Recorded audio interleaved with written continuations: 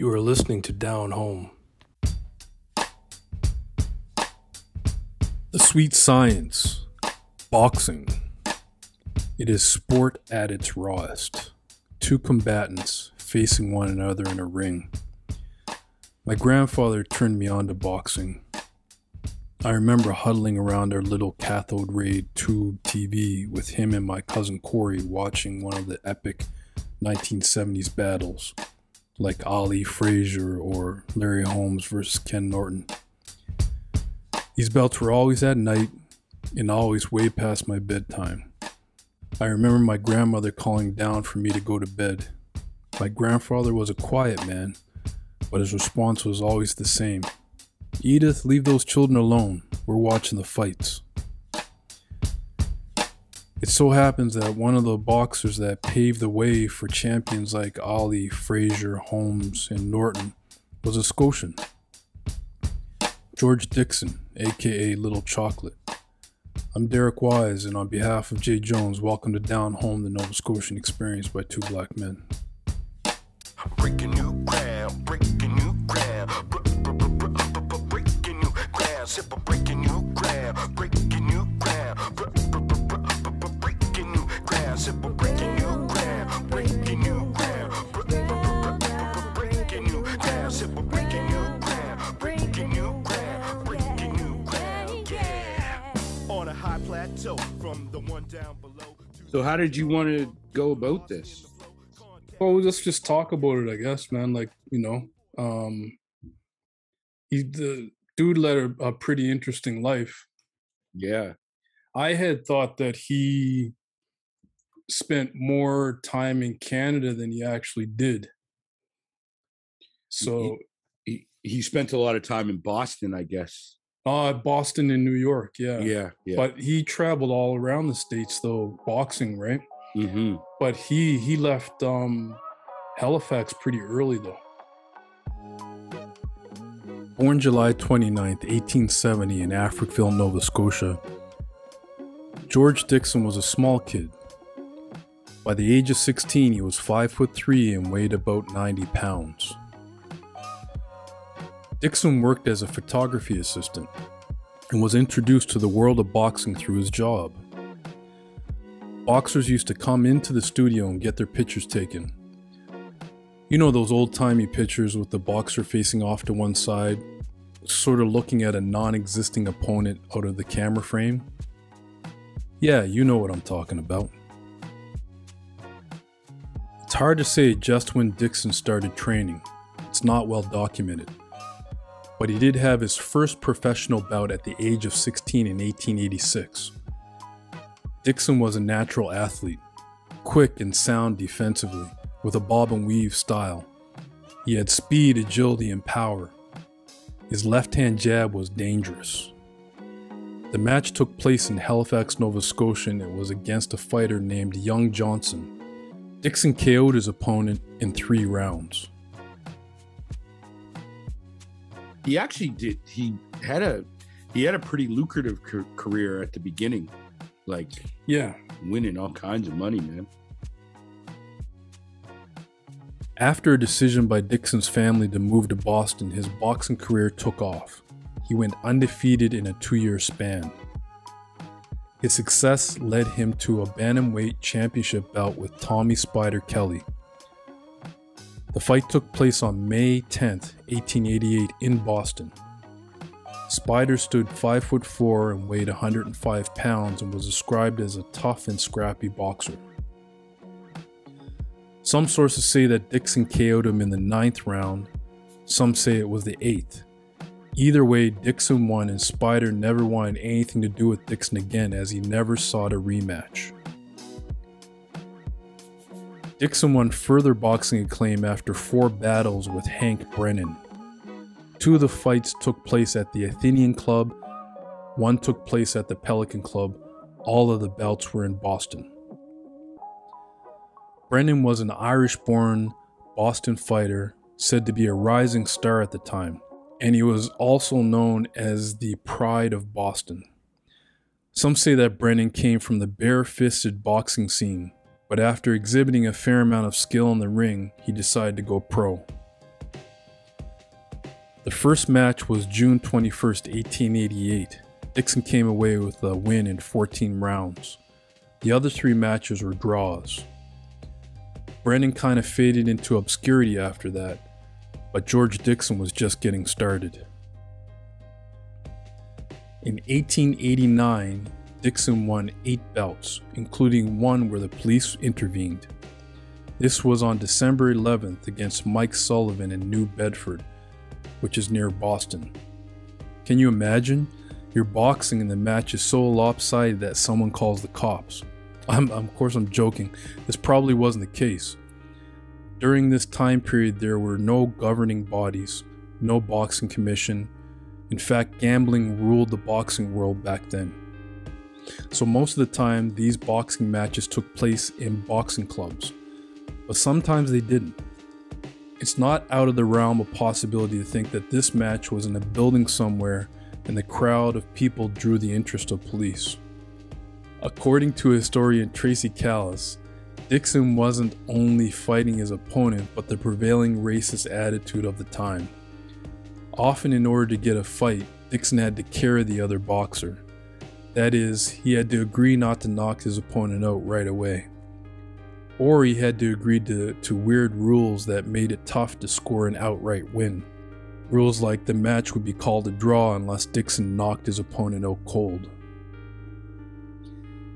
1890 started off the same as 1889 for Dixon in his boxing career, more wins. Most notably against Cal McCarthy. The 2 boxers employed similar styles, quick hands with a heavy reliance on the left-hand jab. So it's no surprise that the bout went the distance. The surprising fact of the fight was that Dixon won a 70-round decision. That's right, I said 70 rounds. With what we know today about how harmful contact sports are, it's hard to believe that a boxing match would be allowed to go on for so long. Although in a subsequent rematch, Dixon knocked McCarthy out cold in the 3rd round, but the referee allowed McCarthy's corner to drag him off of the canvas and revive him and let the fight to continue. Dixon ended up knocking him out cold anyway. So the wins continued to pile up in 1890. But there were grumblings in the boxing community that, yeah, Dixon was a good bantamweight, but he wasn't as good as that kid across the pond in England. They were talking about Edwin "Nunk" Wallace. Nunk was the official English bantamweight champ. A little taller than Dixon, Nunk was described as a scrappy fighter that moved well and hit very hard. Remember, because there was no boxing commission, there was never a clear path to a world championship for any fighter, let alone a black Canadian fighter. So on May 3rd, 1890, Dixon set sail with his manager Tom O'Rourke for the UK on board the Catalina. Arriving May 12th in Liverpool, England, Dixon and his manager had arranged a tune-up fight a few days later with a boxer named Billy Willis. This happened before they traveled to London to face Nunk Wallace. Not much is known about this fight, but Dixon did beat his opponent. So it was on to London. The bout with Nunk took place on June 27th, 1890. Dixon made quick work of Nunk, knocking him out in the 4th round.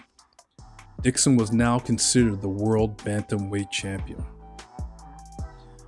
From the start of his career on November 1st, 1886 until his decision to move up weight classes in 1891, Dixon ruled the bantamweight division, taking on all comers and becoming an undefeated world champion. In some boxing circles, Dixon is considered the best boxer in the 19th century. He also found success as a featherweight as well, becoming featherweight champ from 1891 to 1896, and then again from 1898 until the turn of the century, 1900. You know that, yeah. And that's not a plane ride. That's a boat trip going to the UK, man. For sure, man. In those days and times. Yeah, like it would take you 3 weeks to get there, right? Maybe that's why he was so innovative with training as well. Like he was a self-taught boxer apparently, and he came up. He's said to may have invented this shadow boxing. Over his career, Dixon was known as a cerebral fighter who pioneered a number of different strategies, training strategies like shadow boxing, the use of a heavy bag, throwing punches with hand weights, things of that nature. And this also attributed to the fact that he was a heavy hitter, even at that small stature. He was a heavy hitter. His jab was formidable, and his right cross was heavy and stiff. Yeah, I think his style was leaning towards defensive. I think I saw a similar clip to you, and like he had a style where he would lean back a little bit, Yeah. and he'd weave back and forth, Yeah. and then he would counter punch, right? Right. So it was all defense. Yeah. Yeah, so he's probably similar, probably different style, of course, but similar to like Mayweather. Yeah. Like a style where you're not going to get hit a lot, but you dole out a little bit of punishment kind of thing. Yeah, with counter punches. Yeah. Yeah. Well, I mean, that's what made Mayweather so good defensively. Yeah. He traveled with only his promoter. Mm-hmm. So as you said, he trained himself. Yeah. It says his longtime his promoter manager, Yeah. Tom O'Rourke. And maybe his wife, dude. who was his manager's sister. Yeah. So those two. So he didn't have a large entourage, not like the Brown Bomber back in the day, right? Who had a huge. That's where all his money went. Well, apparently with Dixon, he was always. I wonder what he faced in Africville, because he was always sort of an advocate for using his platform to fight racism, and he gave a lot of his earnings away to help support Black communities. Oh yeah, but even with that, I think he liked a little bit of luxury, man. Like it said that he really enjoyed fine clothes. He enjoyed gambling and stuff like that. And even though he didn't travel with a lot of people, I'm sure the manager and the sister took their fair share of money from him too. Yeah, I have no idea if that's the case. No, I know what you're saying. But look at our most recent examples. Look at Mike Tyson, who earned over $200 million in his career, and at one point he was destitute. Yeah, in between King and all the people around him, he gave his ex-wife a lot of money at one point. Yeah. So, and it seems like that was the case back then too. Yeah, it happened with Joe Louis as well. Happened with Joe Louis, yeah. So, but who actually visited Africville? Yeah. But Nova Scotia has a long history of elite athletes, but this guy seemed to be the first.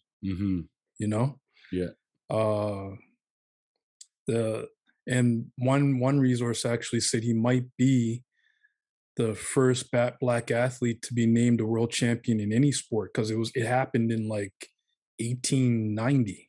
Right? Yeah. So, but you wonder if because he made a lot of people around him money, so that probably pushed him out there. But then I think you brought this up before. There was some sort of exhibition in New Orleans, and he took out the amateur champ and broke his nose in like 6 rounds or something like that. Yeah. And then after that club banned all interracial boxing, right? And it seemed to be a wave that was starting to happen around that time. Yeah. And it really affected boxers going forward. Yeah.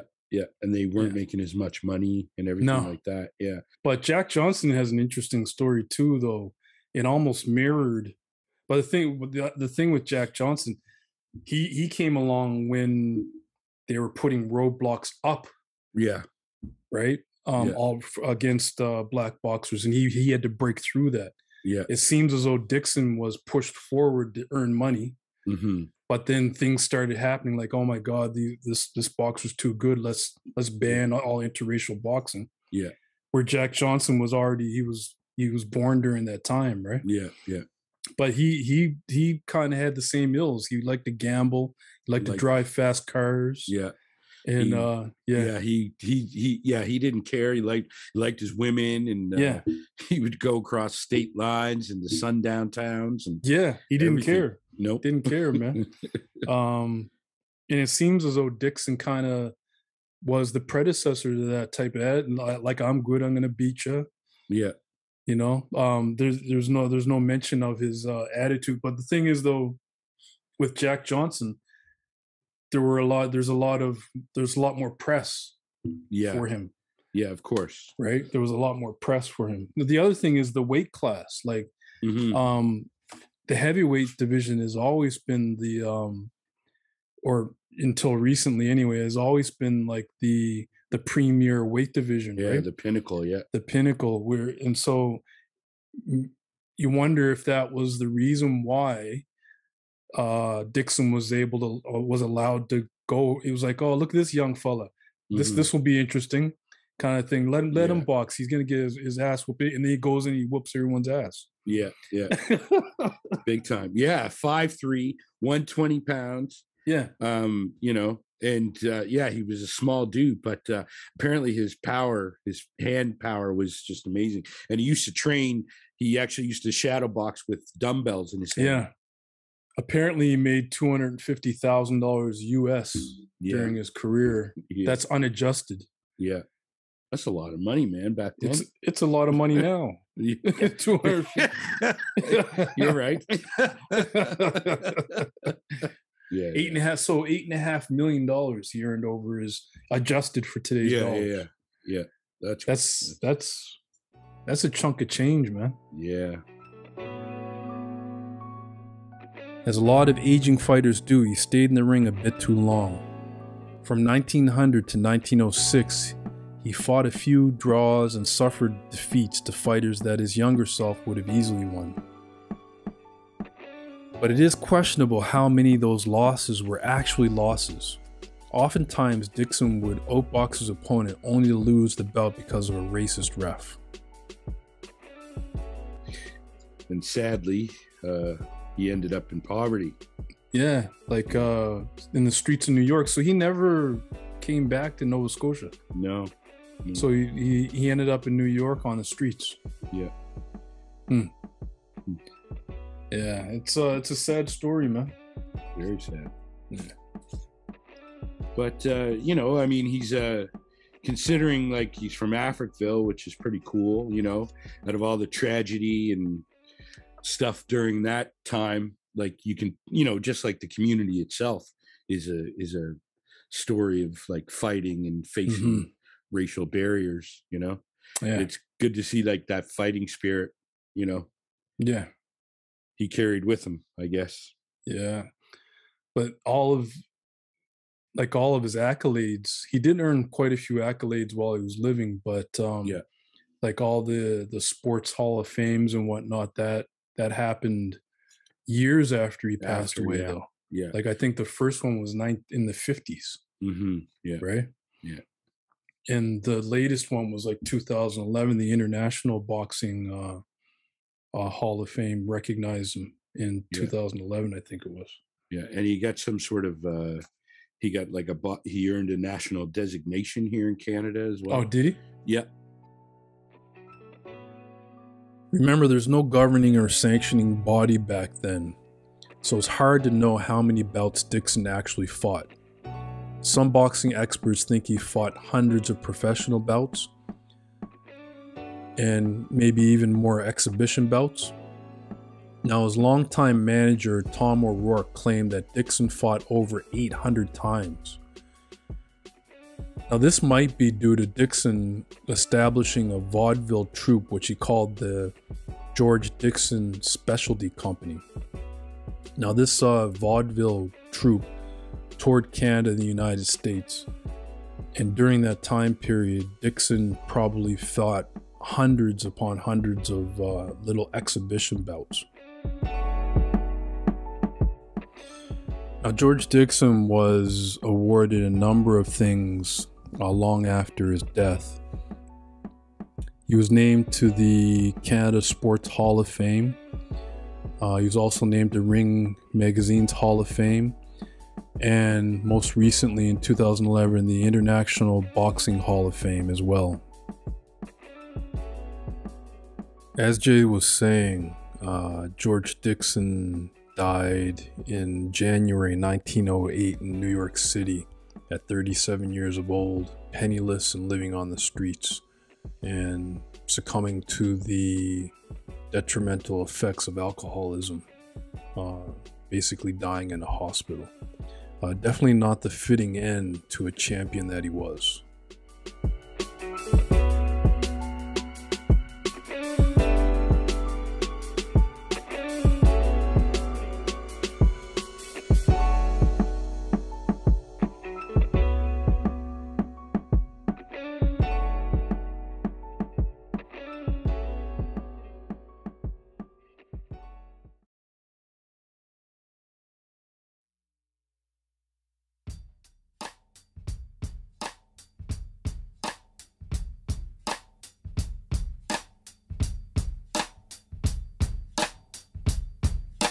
Breaking new ground, breaking new ground, breaking new ground, sip of breaking new ground, breaking new ground, breaking new ground, sip of breaking new ground. You have been listening to Down Home. Subscribe wherever you listen to podcasts. Breaking new ground, breaking new ground, breaking new ground, yeah. On a high plateau, from the one down below to the future of the funk, getting lost in the flow. Contact with the spark magex. Now it's time to flex with the force from the soul, reaching all aspects, getting deep, no time to sleep. As you reach your next phase, laying it all on the line. New trails start to blaze. It's a fire inside, a brand new path, breaking down the sum to one. Feeling free, I just laugh with the joy of a beat boy, just kicking it live. A connection so strong, transcribed with the vibe like magic prescribed. Only to see the perfect blend, like a diamond in the rough, ready to drop a perfect gem. It's time to shine, so fine to see what you find. A revolution starts with the evolution of the mind. It's a rhythm of circumference that rotates around to the surface with a purpose. Breaking new ground. Breaking new ground and flying high. Wanna keep living my life. The song Breaking New Ground from The Breakdown. Wanna live my life like music.